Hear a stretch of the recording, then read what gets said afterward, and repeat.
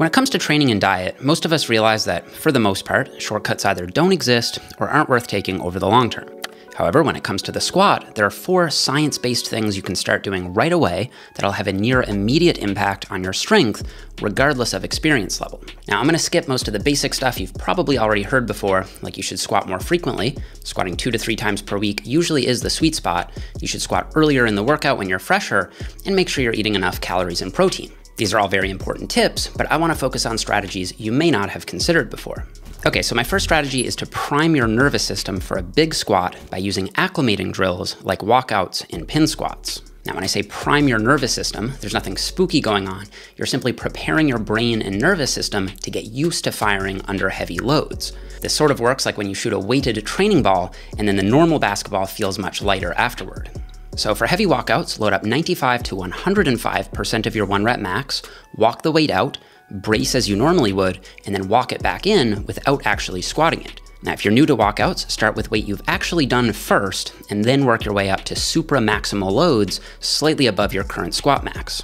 And it's smart to set the safeties higher than usual just in case, and still use a spotter if you have one. And if you hit these once or twice a month before your planned squat work for the day, not only will it make those later sets feel even lighter, it'll get you more confident and familiarize your upper back and stabilizers with what it feels like to support some heavy weight. Another variation that's helpful is the pin squat, where you set the bar on the safety pins at the bottom and start with a concentric phase. This can be extremely helpful for lifters, myself included, who get intimidated by the fact that the traditional squat starts with the lowering phase. You can contrast this with a deadlift, where if you don't lift the weight, it just stays on the ground. No big deal. But it's very common for even experienced lifters to worry that they'll be able to unrack and lower the weight just fine, but then get buckled under a failed positive. So by setting the bar up on the pins, you start the movement with the positive and finish with the negative, which can eliminate that fear of lowering the bar and not being able to get back up. And a cool progression with these is to set the pins at about half squat depth and then gradually lower the pin height over time until you get to parallel or just below. So if you're new to pin squats, I'd recommend starting with something around 65 to 75% of your 1 rep max for 4 to 6 reps if doing them to parallel, but if you set the pins higher, you can load much closer to your max and then progressively lower the pins from there. So if your lack of confidence in your squat is holding you back, it will help to pick one of these drills and do it once every couple weeks or so. Okay, the second strategy is to fine-tune your ideal squat technique. Many of us get locked into one way of squatting simply because it's how we first learned to squat, but you'll be able to put up bigger numbers much faster with a simple fine-tuning of 3 aspects of your form: the bar position, your squat depth, and your stance width. We'll start with bar position. According to a poll of my own audience, only about a quarter of you squat low bar. That's despite the fact that most people are 5 to 10% stronger with the low bar position. In fact, a 2017 study comparing the 2 variations found that the low bar back squat is a more efficient way of squatting large loads. However, there was an influence of expertise, meaning there may be an adjustment period for the low bar squat where you need to get used to the technique first before you see the strength boost. Now, in case you're not sure about the differences between high bar and low bar, I'll put a table up here that you can pause and read, but the main difference is that you simply shift the bar down a couple inches further on your back. That's about it. This shift will cause you to lean slightly more forward as you squat, but the bar should still travel in a perfectly straight line over the middle of your foot. Also, I thought about this, and that poll could be a bit skewed because in my Squat Technique Tuesday video, I demo the high bar squat, and I do tend to slightly favor it for hypertrophy because it allows you to achieve a similar muscular stimulus with lighter loads. However, if your goal is to get your squat numbers up, it's a no-brainer to at least give low bar a try. Most people are stronger with it. Now, this also doesn't mean that you should permanently switch to low bar exclusively. Like me, you can use a combination of high bar and low bar variations concurrently, squatting low bar for heavy top set work and high bar for some of the paused technique and hypertrophy work. These variations should help make you a more well-rounded lifter anyway. Next, you want to optimize your squat depth. And when it comes to squat depth, there are 2 schools of thought that can both work, so it's important to try out both and pick the one that works better for you. The first school of thought is to intentionally cut your depth to just what's needed for your goal. The thought here is that since less depth means less range of motion, all else equal, you should be able to move more weight if you limit depth within reason. So if you're squatting for powerlifting, you do need to get the hip crease below the knee joint, but there's no point in wasting energy going any deeper than this. If your goal is general strength and size, you only need to go to parallel or just below parallel, and again, going deeper is just wasted energy. However, the second school of thought is that you should squat as deep as you comfortably can to maximize the bounce that you get out of the hole, formerly known as the stretch shortening cycle. Now, as a lifter, I personally fall more in this latter camp. I find that whenever I squat with the intention of limiting depth, I actually end up being weaker. But as a coach, I do recognize that this is highly individual, so you should absolutely experiment and find the ideal depth for you. People with good ankle mobility will usually squat more by going deeper and getting the bounce, and people with less ankle mobility will usually squat more by cutting depth to the minimum required amount. The last aspect of technique we'll fine-tune is stance width.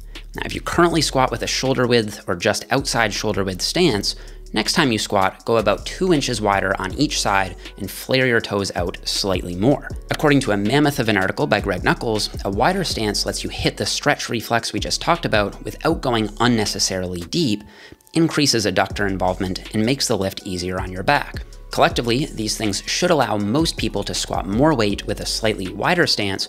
However, everyone's anthropometry is different, so it might not work for you. Still, as a lifetime narrow stance squatter myself, this is something I'm going to experiment with over the coming months.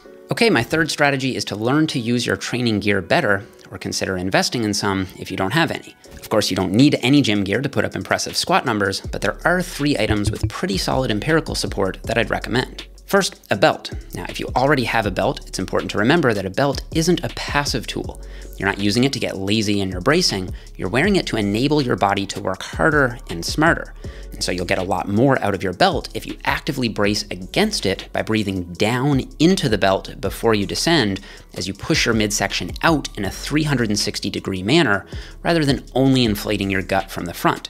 This will create a more solid, rigid column of support, reducing energy leaks during the squat. And don't worry, research repeatedly shows that belts don't actually reduce core activation, contrary to popular belief. If I had to guess, I'd say most people will see about a 5% boost from wearing a belt, especially once you learn how to use it optimally. So if you currently squat 405 pounds, a good belt should take you to 425 pretty quickly. Knee sleeves are a bit more optional, but seem to work by bunching up behind the knees, allowing for a bit of extra spring out of the bottom. They also add a feeling of comfort and stability, which can reduce the perception of difficulty at the same loads, allowing you to tolerate more volume. In my coaching experience, they seem to give about a 2 to 5% absolute strength boost, a figure supported by a brand new study covered in a recent issue of the Mass Research Review. Lastly, using a shoe with a solid sole will increase stability and force transfer much better than a running shoe with a squishy sole. If you're on a limited budget, I'd recommend at least using a pair of Chuck Taylors or Vans. And if you have limited ankle mobility and struggle reaching depth, it might be worth investing in a heeled squat shoe, although this is more a matter of personal preference. I'll also leave some recommendations for all 3 down below, including affiliate links to some Rise gym gear if you want to take your squat game up a notch or 2 and support my work here on the channel in the process. All right, my fourth and final strategy is that you need to set reasonably regular weight PRs or rep PRs in your training. And how often you should be setting new personal records depends entirely on how advanced you are as a lifter. So we'll break this up into 3 levels. As a novice or detrained lifter in your first 6 months of training or retraining, you should be setting new PRs pretty much every session. In this case, you should pick a single rep target, like 5 reps, and simply aim to add 5 pounds to your squat every week. If you were to actually stick to this every week, it'd translate to over 100 pounds on your squat in less than 6 months. This is called linear single progression, where you're keeping the sets and reps the same and just hitting these minimum 5-pound PRs every week in a linear fashion. Once you get to a point where the sets feel really grindy or you're not able to maintain good form while adding weight, it's most likely time to move on to a more advanced progression. So once you hit the beginner to intermediate stage, you can start using linear double progression. And this can work also if you're more advanced, but have been less structured with your programming. So here you'll pick a narrow rep range, say 4 to 5 reps, and alternate between adding 1 rep and adding some weight from week to week. So for example, in week 1, you do 3 sets of 4 reps with 200 pounds. In week 2, you add 1 rep, still with 200 pounds. In week 3, you add some weight, but go back to 4 reps. And then in week 4, you add a rep again, so now you're doing 5 reps with 205 pounds. So you're still progressing linearly, but weight PRs are being set only every other week now. And then once you reach the intermediate to advanced stage, PRs will be less frequent again, and progress will be much less linear, but you still need to set some kind of PR with some regularity for continued progress. This can be something as simple as hitting weight and reps that you've done before, but with less exertion or with better technique.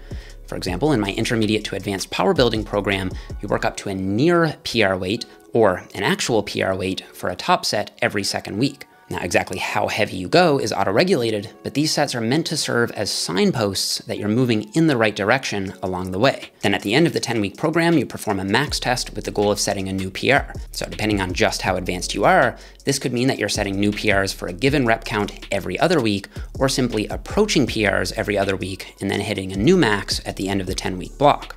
Either way, the point is that as you get more advanced, you still need to have these regular, but necessarily less frequent signposts in your training, confirming that you are in fact still trending in the right direction. Okay, so guys, if you're looking to put all this information together into an actionable routine, I'd recommend checking out my 10-week power building program on my website if you're an experienced trainee looking to take your size and strength gains up a notch, or you can check out my fundamentals program if you're still in your first year or two of lifting. My power building program has been easily my most successful program to date, and I've never seen so many people add such impressive numbers to their lifts in just 10 weeks. And I'll link more info about each of those programs in the description box down below. As always, thank you guys so much for watching. Don't forget to leave me a thumbs up if you enjoyed the video, subscribe if you haven't already, and I'll see you guys all here in the next one.